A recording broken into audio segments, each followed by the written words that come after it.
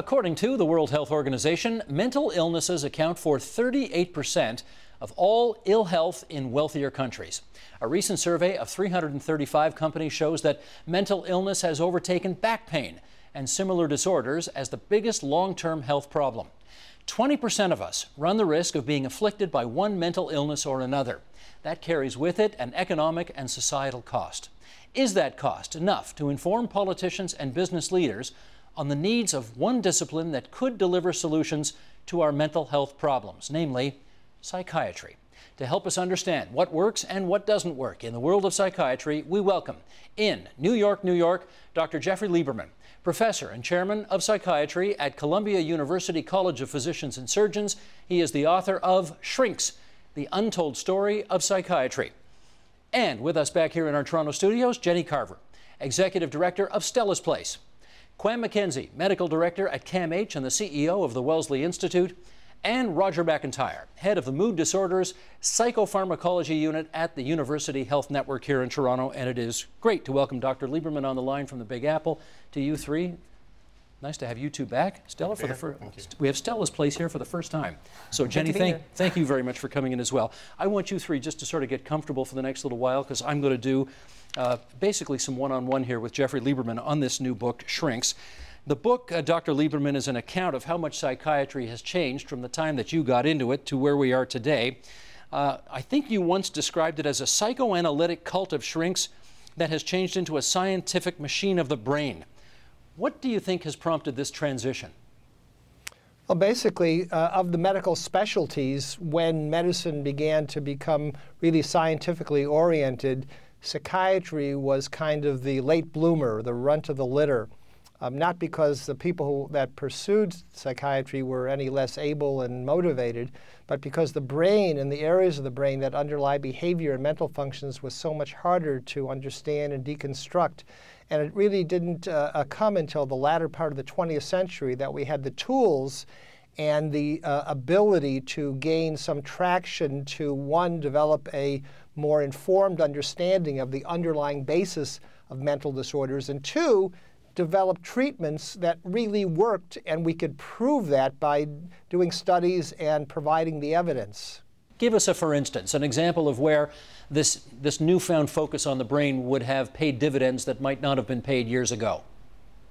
Well, I mean, in the 19th century, when medicine became scientific and the sort of cutting-edge methodology was anatomic pathology, you know, taking cadavers and looking at the organs and seeing where the pathology is. Psychiatrists did this too, but they could find no footprints to explain why somebody had schizophrenia, why somebody was depressed, why somebody had autism.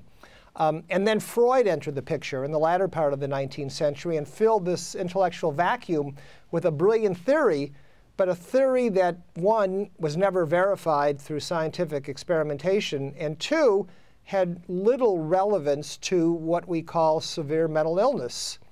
And so psychiatry was guided by a non-scientific theory which explained how the mind might function, but mostly pertained to the worried well as opposed to the mentally ill.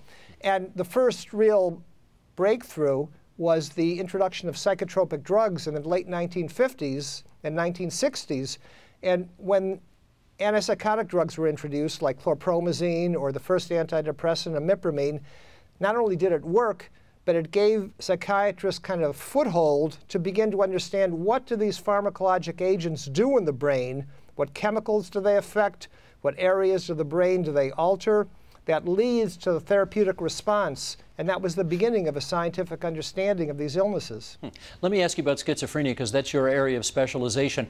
How much better are you and your colleagues today at diagnosing it than you were, say, 25 years ago? Well, we're much better. But when you talk about contrasts, I would say when I was born, and I'm dating myself here, 1948, there was no reliable way to say that you could diagnose schizophrenia. It was mainly a matter of opinion. It was like Potter Stewart's description of pornography. I can't tell you what it is, but I know it when I see it. But subsequent to the development of the Diagnostic Statistical Manual, and specifically the third revision of that, orchestrated by Robert Spitzer in the late 1970s, that was the first diagnostic system that was empirically based and was reliable. The thing that's changed most over my professional lifetime is the fact that we have an understanding of what the actual causal basis is of mental illness, and we have an array of treatments, both pharmacologic as well as psychosocial, that are proven to work. And although they're not curative, they enable people who otherwise would have been relegated to an institution or intractable disability to lead functional and, in many cases, normal lives. I do want to pick up on that delicious quote that I just read a few moments ago, the psychoanalytic cult of shrinks that you wrote about, referring to psychiatrists of the past. Do you think there's any part of the so-called Freudian edifice that is still left standing? Absolutely. I mean, psychoanalytic theory was a brilliant theory. It still informs the curriculum in medical schools and in psychiatric training, and it is still used in practice, but it has become kind of a niche specialty that's used for people that, as I kind of refer to them glibly, the worried well, who have problems in living or want to get to know their sort of psychological makeup better, and have the money and the time to be able to go to psychodynamic psychotherapy several times a week for months or years. The title of your book is Shrinks, but I wonder, do you mind being called a shrink? Actually, I think it's kind of derogatory, and it wasn't my title. I had a much more poetic-sounding title, but my editor says, look, do you want to write a book that appeals to your colleagues or that's going to cross over to a broader audience? And he says, this is what people think about when they think of psychiatry. I hate to say it, I think your publisher's probably right. But anyway, moving on. Let's talk about access here. And to that end, I'm curious as to how much one has to pay in order to get to see a psychiatrist in New York City in 2015. What's the hourly rate? Well, it varies. I mean, it's unfortunate that given our countries, and in many ways over the years I've gained a severe case of Canada envy. I know Canada thinks it lives in the shadow of the United States, but in reality it does so many things better than we do, including its healthcare system. The U.S. healthcare financing system is just appallingly dysfunctional. And as a result, we have multiple levels of care. We have a concierge care for people that have very good private insurance or can pay out of pocket. And we have a more standard level of care for people that have more modest types of insurance and managed care mechanisms containing the cost of the services they receive. And then we have the public sector, which are receiving care through Medicaid or Medicare. And as a result of that, the costs of services vary. But if you're talking about the top of the line, the Park Avenue, the Central Park West, the Fifth Avenue psychiatrist who's seeing somebody mainly for medication or for psychotherapy, you're talking several $100s, $300 on the low side, maybe $600 or $700 on the high side. Has the Affordable Care Act, or Obamacare as everybody calls it, made it easier for a typical middle-class American to have access to a psychiatrist? Somewhat, but not a great deal, because what it's done is brought more people into the pool of patients seeking care, but at the lower end of what we call the payer mix spectrum.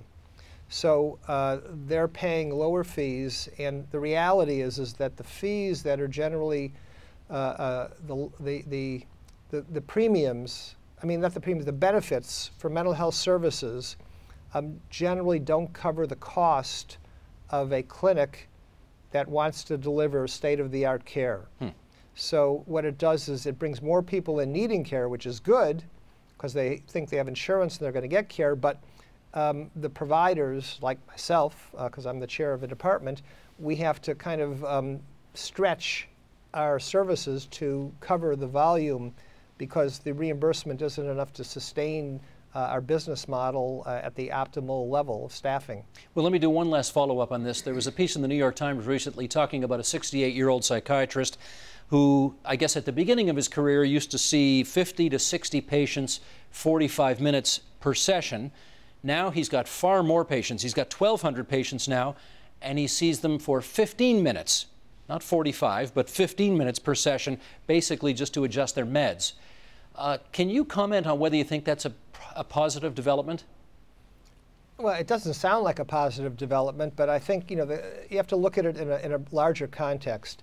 So you mentioned at the outset in your lead-in the epidemiology of mental illness. So conservatively speaking, 20% of the population will suffer a mental disorder in the course of their lifetime. You're talking about a lot of people. How is a country supposed to provide care? It needs a workforce, and it needs to be able to provide support financing to get that care. Psychiatrists can't do it all because, one, there's not enough of them. Two, they're too expensive if you want that one-on-one treatment for 45 minutes. So there needs to be physician extenders, paraprofessionals, psychologists, nurse practitioners, social workers to work with psychiatrists. So it really, the old model, the private model, the model of the private practitioner, whether it was the GP or the psychiatrist, is really now becoming outmoded simply because of the fact that the financing of healthcare is changing, is requiring change, and the models of service delivery need to change. We're going to unpack much of that when we ask our other three guests to join our conversation. But in the meantime, let me ask you about how your impression of the public's perception of mental illness has changed over the course of the several decades that you've been practicing psychiatry. What's your sense of that? Well, this was, I think, a major motivator for me to write the book. So I've been in the academic psychiatric world for 30 years. I've done mostly research and been active clinically treating patients. But as I got more involved in leadership roles, I became more and more concerned about the negative perception of psychiatry and mental illness, the stigma, the mistrust, the uncertainty. And this was really a deterrent to many people seeking care who otherwise could have received a lot of help from psychiatric treatment. So I wanted to try and cut through the stigma and the fog of misinformation by writing a book that would help to at least set the record straight with some credible information. And I think that in the United States and in North America, it's better than in other parts of the world, meaning that it's more acceptable to say you're receiving treatment for a mental illness. Psychiatry is talked about more openly, but it is still highly stigmatized, although not nearly as badly as, let's say, in Asia, where the loss of face for some family who has a member who has to acknowledge they have a mental illness is really life-altering. Let me do one follow on that, because in spite of what you say, you also write in the book, the single greatest hindrance to treatment is not any gap in scientific knowledge or shortcoming in medical capability, but the social stigma.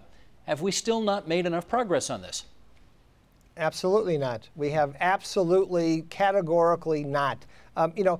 For many areas of medicine, for many diseases like ALS or ovarian or pancreatic cancer, there are simply no treatments that work, or Alzheimer's disease that work. What we need is a scientific breakthrough. With mental illness, that's not the case. We have not perfect treatments, and they're not cures, but they work extremely well. The problem is we don't deliver them. We don't have them in positions in our hospitals, clinics, community health facilities, and people don't access these either because of lack of awareness, because of shame or embarrassment, or because they can't afford them through insurance. So this is a public health problem. The analogy I would say is, imagine if in Canada, people were suffering from infectious diseases like pneumonia, tuberculosis, polio, AIDS, and they weren't getting treatment with antibiotics or vaccines or protease inhibitors or antiretroviral therapies because there was too much stigma, because they didn't know where to go, or because they weren't sure that these were really effective treatments for these illnesses. That's what we have with mental illness. Let me ask you a couple more quick ones, and then we'll get the other guests involved as well. You know, there's no anti-oncology movement when it comes to cancer. There's no anti-cardiology movement when it comes to heart disease.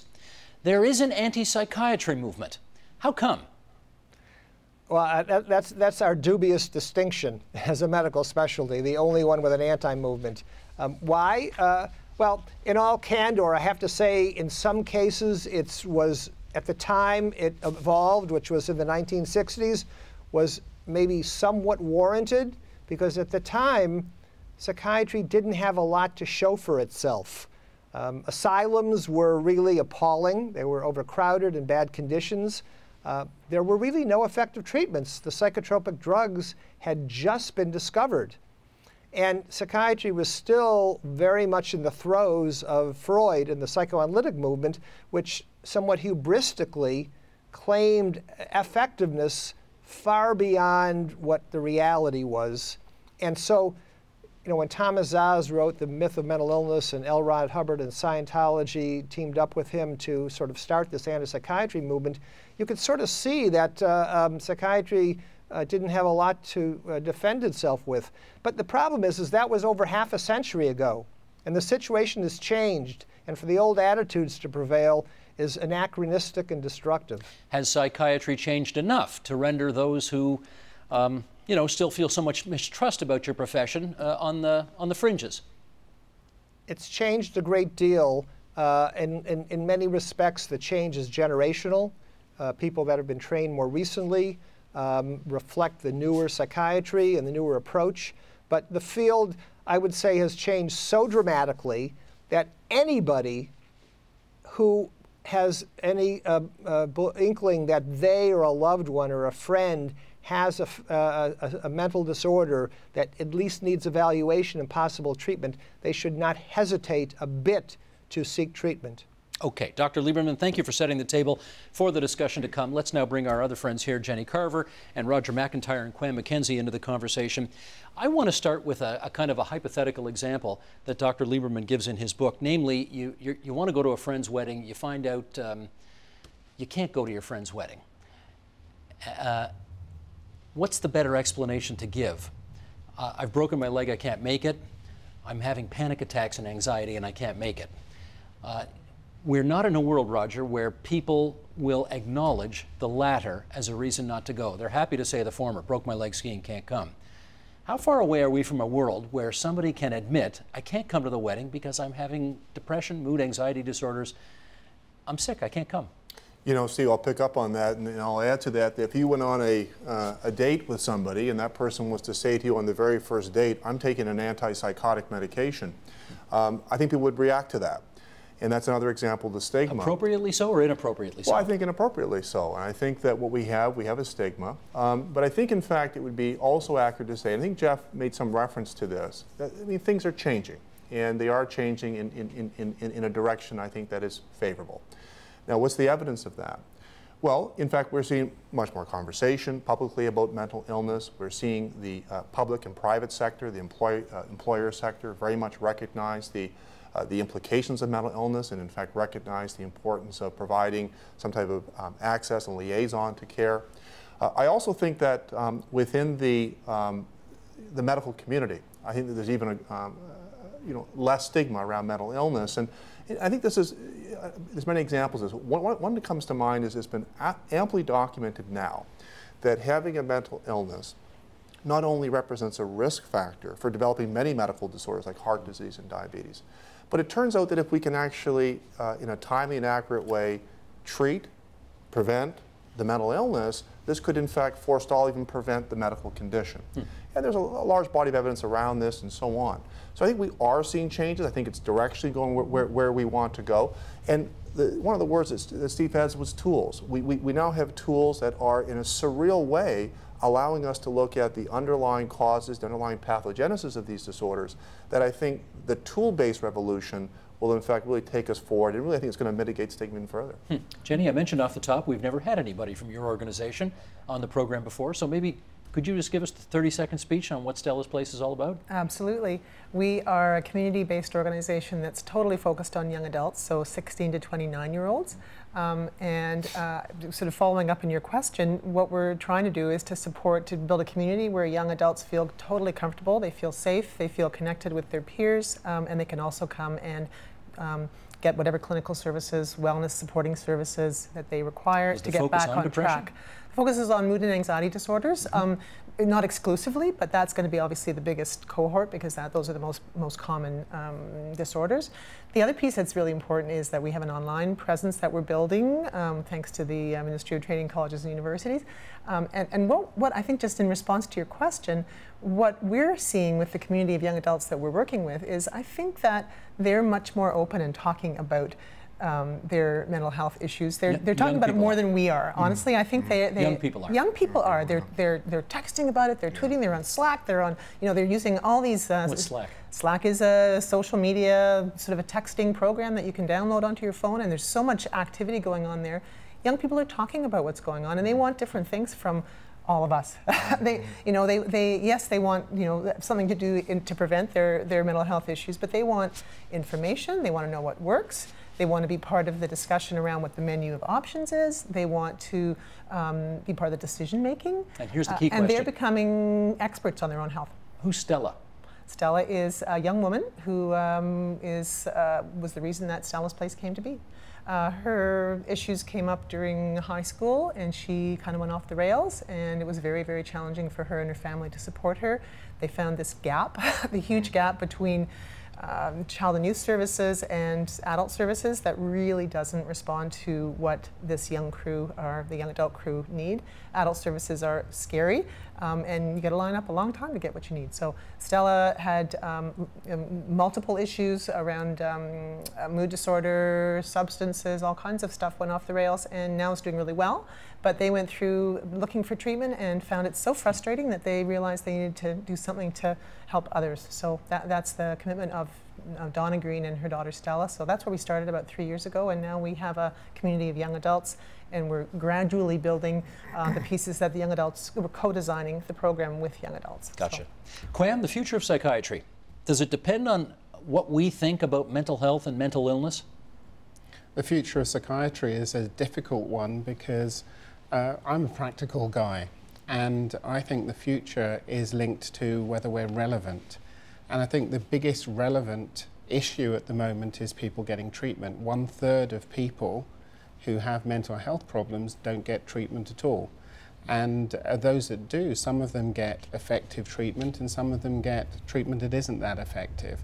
So I think we're going to have a future and be relevant if we increase access to care, or if we can do something to decrease people's need for care, either by working with other groups such as Stella's Place, or increasing people's resilience so that they don't need our services, or by giving people self-help skills so that when things start going wrong, they can try and be their own doctor. Is this stigma business very much a generational thing? Older generations just still have a tough time acknowledging mental illness, younger generations less so? I think that there are differences across the generations, and so there's a lot more talk and discussion about mental health problems in younger groups. And actually I'm finding now in the increasing geriatric population or older population, we're finding people much happier to talk about mental health problems as well because they're so common. But I think we have to be careful about thinking about which mental health problems. So there's quite a lot of evidence to show that the dial is turning on stigma for anxiety and depression, and the dial is turning the opposite way for schizophrenia. How come? Well, it's one of these things that people say that the more that we've been looking at the biological causes of schizophrenia, the more people have been saying, well, this is genetic, this is something fundamental, this is something you can't change. And so, you know, this is something I'm not that interested in. And so people start, stigma seems to be linked in part in the increasing evidence of some sort of biological factors involved in schizophrenia. Let me pick up on that. I want to go to Jeffrey Lieberman in New York again on that. Do you think we're getting closer to a situation where, as Dr. McKenzie just describes it, we're seeing more biological markers for various mental illnesses rather than just sort of having to take a doctor's professional experienced opinion for these things? Well, that's the goal. I mean, that's where scientific, a lot of scientific research is aiming for. I mean, if you look at all of medicine proceeds in the same fashion to characterize an illness and come to terms with how to treat and cure it. So the first level of description, whether it's infectious disease, cardiovascular disease, cancer, respiratory, rheumatologic, is describing the symptoms. You know, what does it cause the person to feel and do? You know, congestive heart failure used to be called dropsy because people would have edema, you know, their fluid dropped to the bottom of their body. Diabetes was diagnosed by tasting the urine. If it was sweet, it was called mellitus. If it was watery, it was called insipidus. But then when biochemical tests were developed to measure glucose in the blood and hemoglobin A1C, and the EKG was developed to measure heart function and so forth, there was a diagnostic test that could function to confirm the symptomatic diagnoses. And then the next step was to determine what's the underlying etiology. Is it an infectious agent? Is it a metabolic problem? Is it neoplastic from cancer? Psychiatry has never been able to progress beyond the symptomatic basis of diagnosis. But the goal is to have imaging, EKGs for the brain, blood tests to measure analytes that can confirm clinical diagnoses. And genes will, I think, ultimately be among the most powerful means of what I call peeling the diagnostic onion. Quim. Yeah, I think that we've just got to be a bit careful because sometimes there's a bit of confusion, the difference between cause and mechanisms. So say, for instance, something awful happened, I had a heart attack here at the moment. The mechanism might be that my artery gets clogged by fat. That's not the cause, that's the mechanism, and my heart stops and I fall down. The cause is something to do a bit with my genetics, a bit with the amount of exercise I keep on saying I'm going to do and don't do, a bit with the stress, smoking, a bit with diet, a bit with... So the causes the causes and the mechanisms sometimes get confused. Now, I'm not saying that this is, you know, it's incorrect to have biomarkings for the mechanisms. That can be useful, but I think if we need to be thinking holistically, we need to go a bit further. From an infectious disease perspective, you wouldn't think about having just using antibiotics. You might ask about, stop people, you may say, well, why don't you wash your hands, eh? And so you have to be thinking a bit further than the individual. Let's get Jeffrey Lieberman to respond to that, and then we'll get Roger in after that. I completely agree with Dr. McKenzie, but look, if your heart attack is due to arteries being clogged because of cholesterol or, you know, an indulgent diet versus having some type of vasospastic phenomenon or what's called broken heart syndrome, you know, which is stress-induced, an EKG is still going to be able to diagnose it for you. Imagine before they had EKGs or even stethoscopes. If somebody complained of chest pain and you examine them, you'd have to determine, is this you know, a heart attack? Is it you know, just dyspepsia, acid reflux? Is it some kind of respiratory infection in which the chest wall is affected? So this was what psychiatry is doing now. It's trying to make these determinations based on limited information of, you know, clinical symptoms.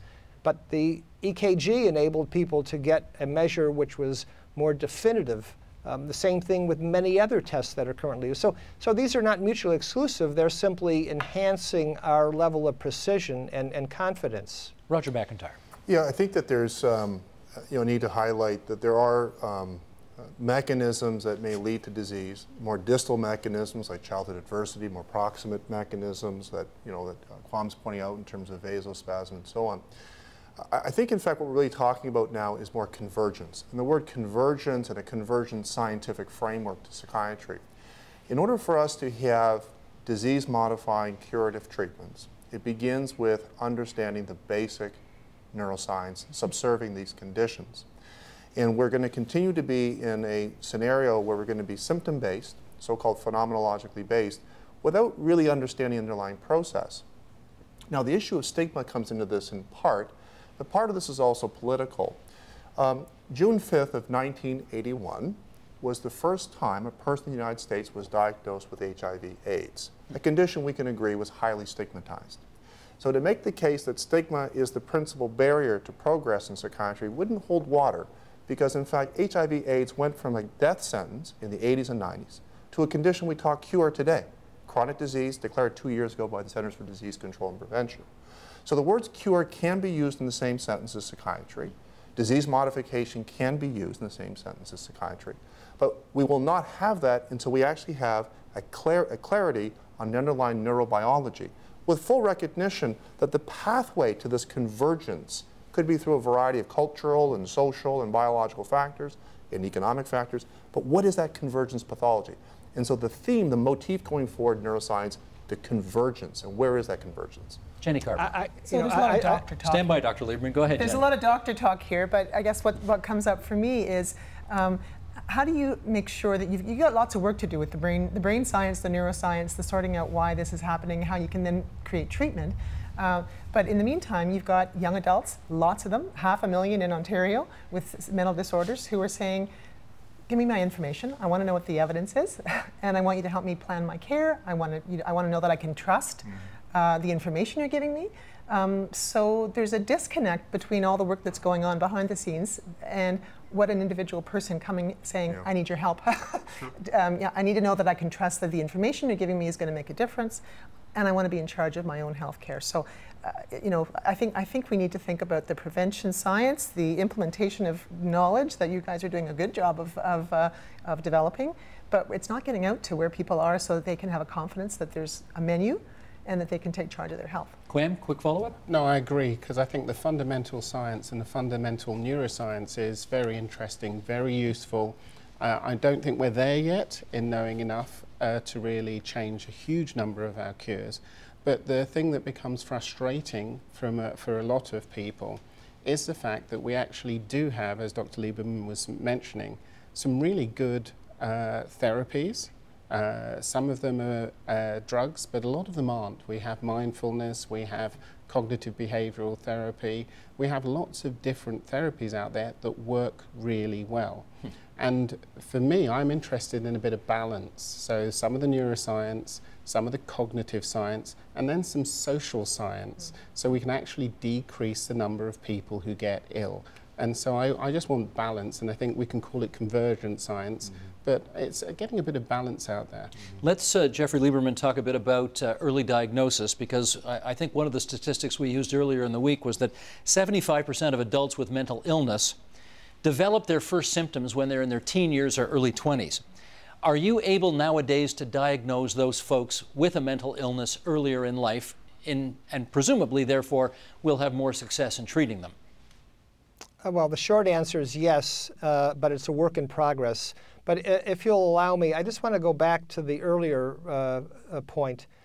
So Roger's comments, I think, was a brilliant, really, characterization of the current state and the optimal path forward. We're really talking about convergence of psychodynamic and neurobiologic disciplines and sources of information.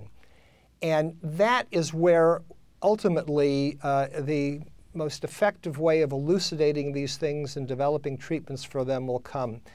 The problem, and I hear it in both Jenny's comments and Dr. McKenzie's comments, is that there's a sense of sort of suspicion, mistrust, wariness, and territoriality. Like, the neuroscientists are coming in. Pretty soon a psychiatrist will just look at x-rays, read laboratory numbers, read EKGs, and ignore a patient and their life and their circumstances.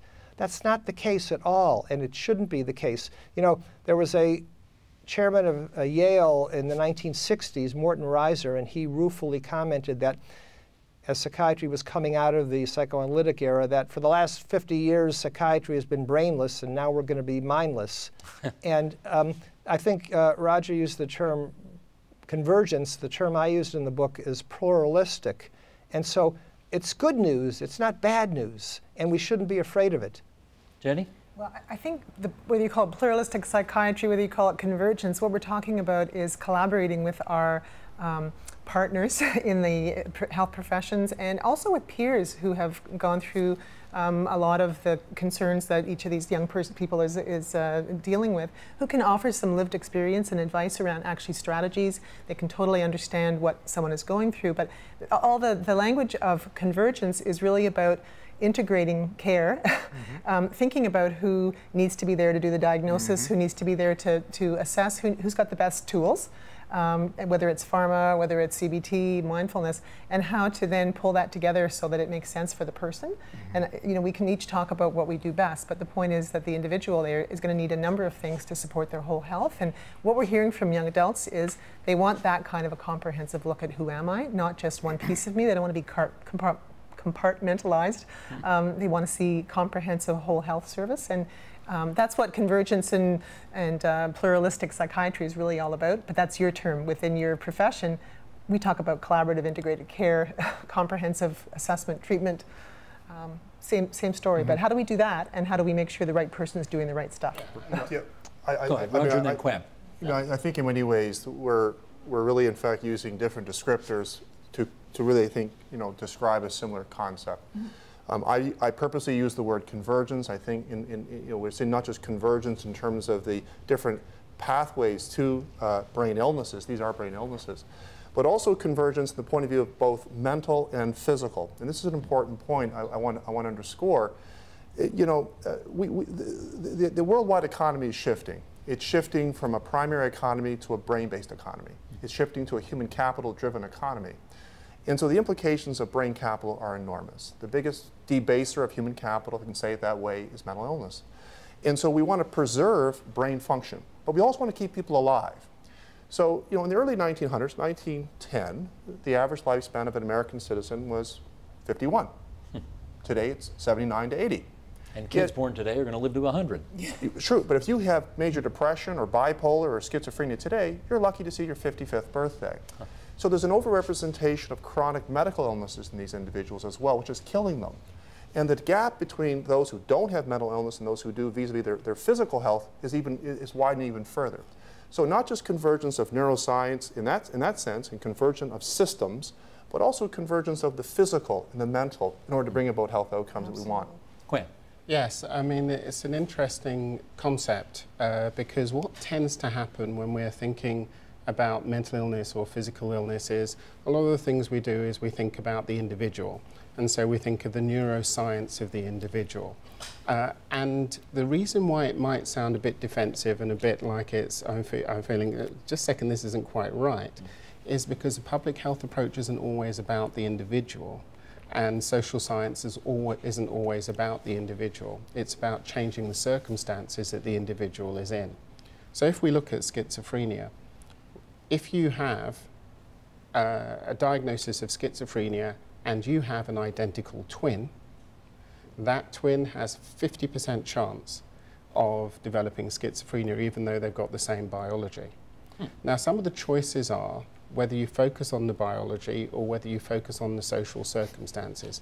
They're different. They have to work together and be understood together, but nothing is better than the other, really.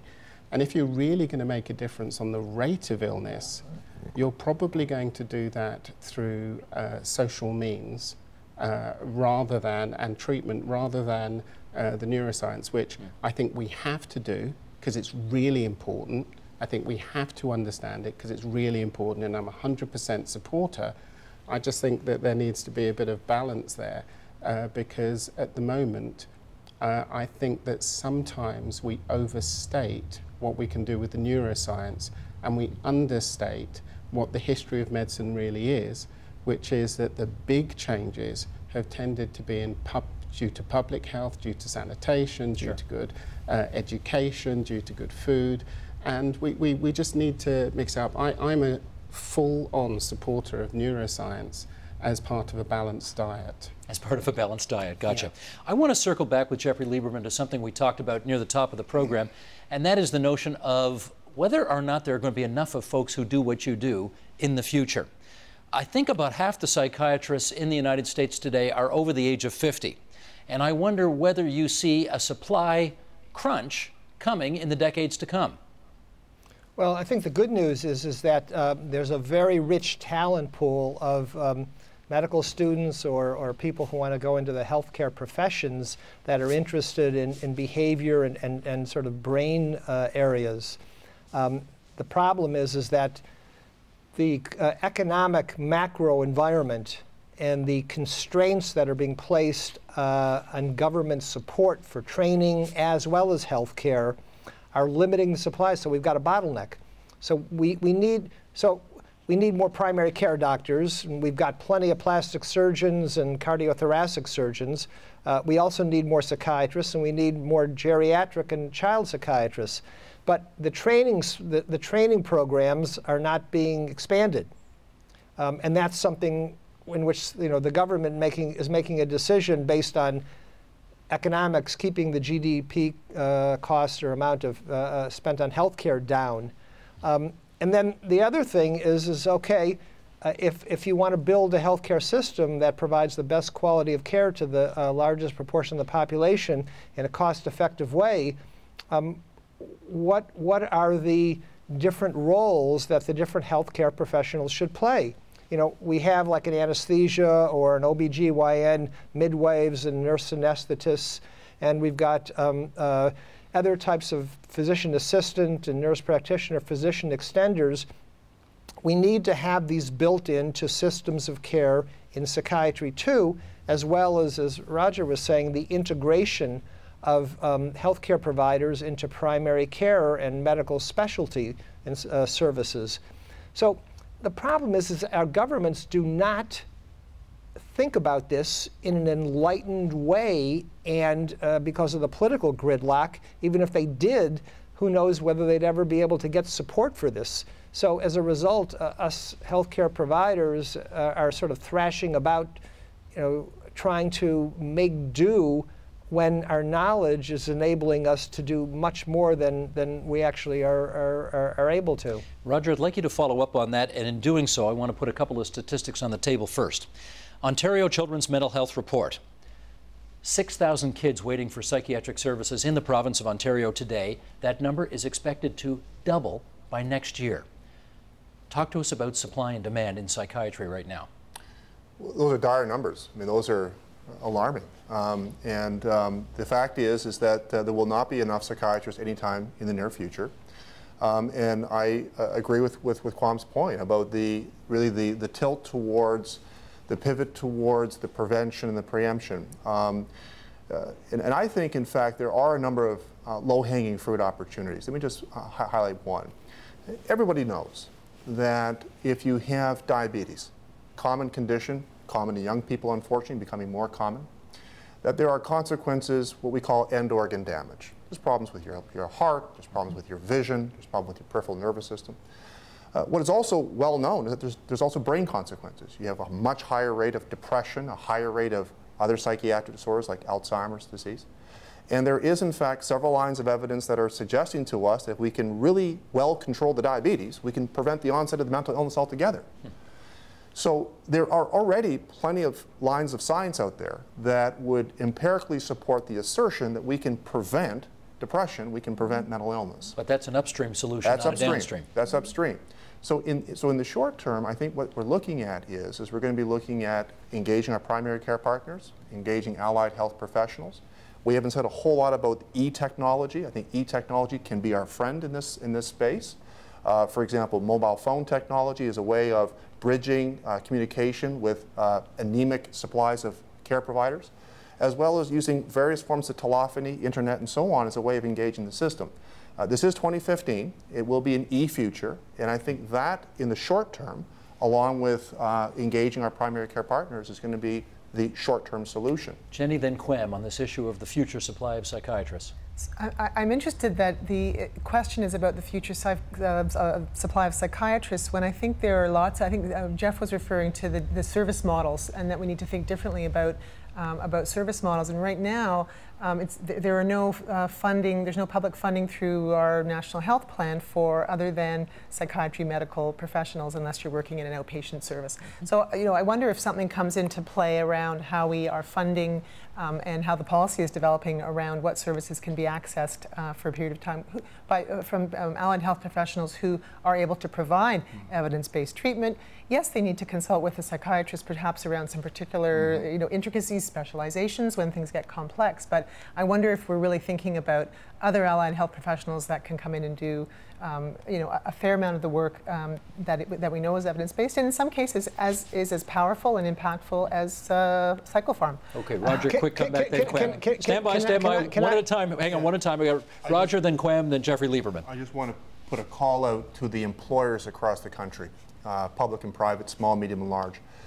Canadians with mental illness are impaired in the workplace. Employers across the country are interested in being partners with us.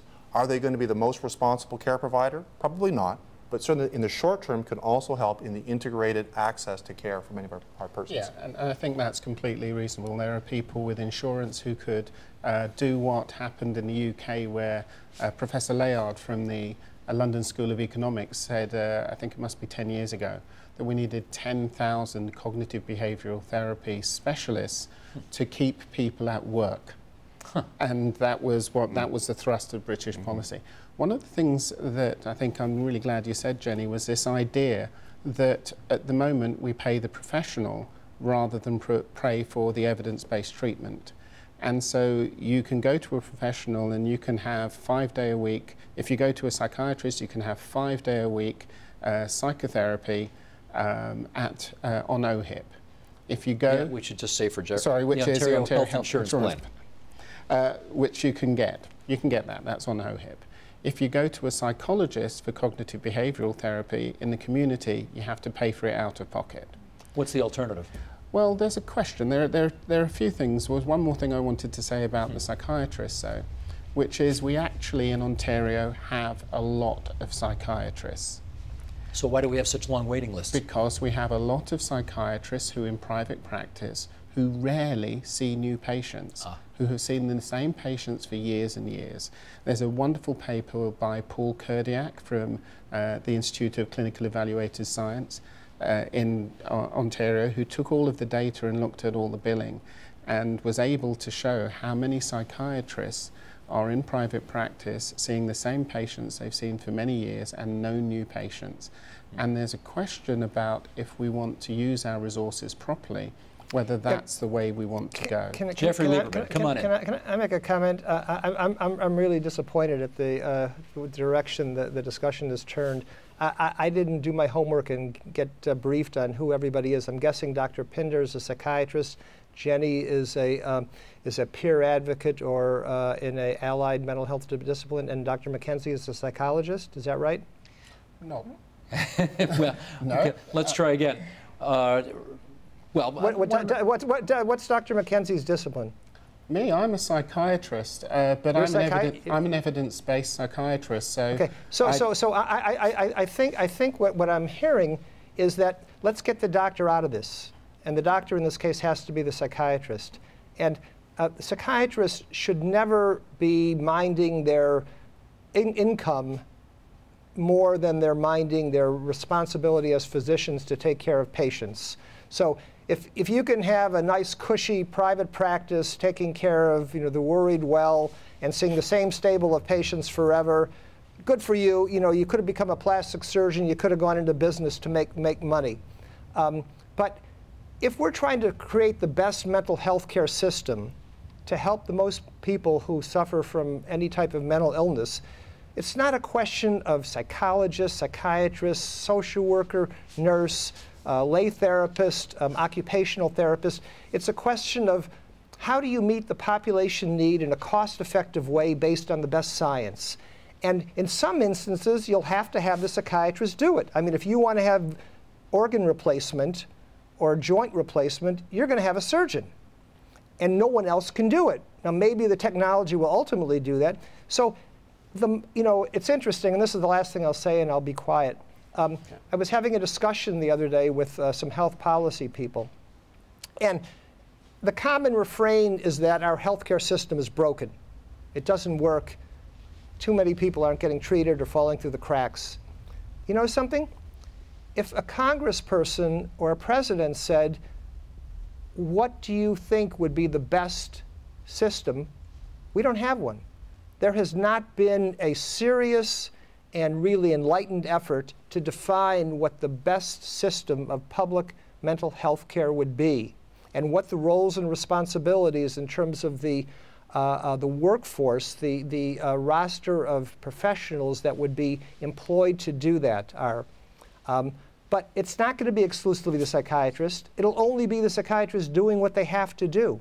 Okay, with just a few minutes to go, I know you all want to respond to that, so go ahead, Graham. So they did actually do this work in the UK, and they tried to look at who was best at doing what and who was cost effective. And they also set up the National Institute of Clinical Excellence to do exactly the same thing. I'm a psychiatrist, I'm a proud psychiatrist, and I'm proud that the psychiatrists who work with me are excellent. My question is all about, in Ontario, how best do we use the resources we've got? And there's a question, I actually want those psychiatrists in private practice to see more patients, not fewer patients. I don't want to get rid of psychiatrists. I want to open up, but I do want to open up access to cognitive behavioral therapy and mindfulness therapy because it works.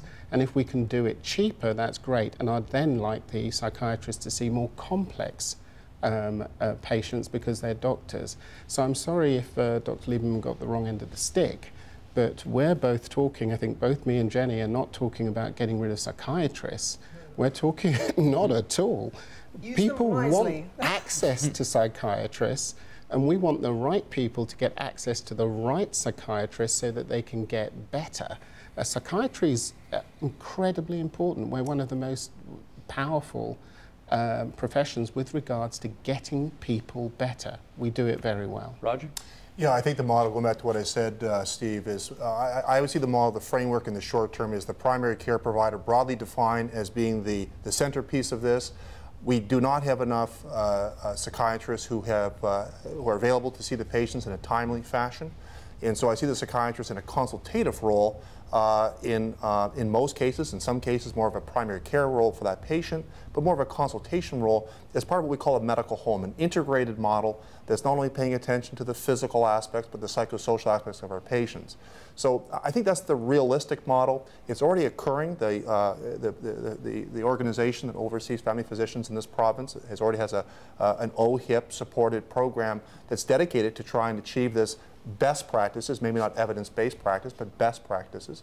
And I think that's the realistic short term. Okay, let me save a minute here for Jenny. Just a quick point about young adults and this huge wave in numbers of young adults who are in distress, where their disorders are we're beginning to go into the developmental period that's a struggle, and we got to shift something. This is a sea change we need here to respond to the needs of these kids who are not staying in treatment, they're not getting to treatment, so something's got to change, something's got to give. What does that mean, we got to shift something?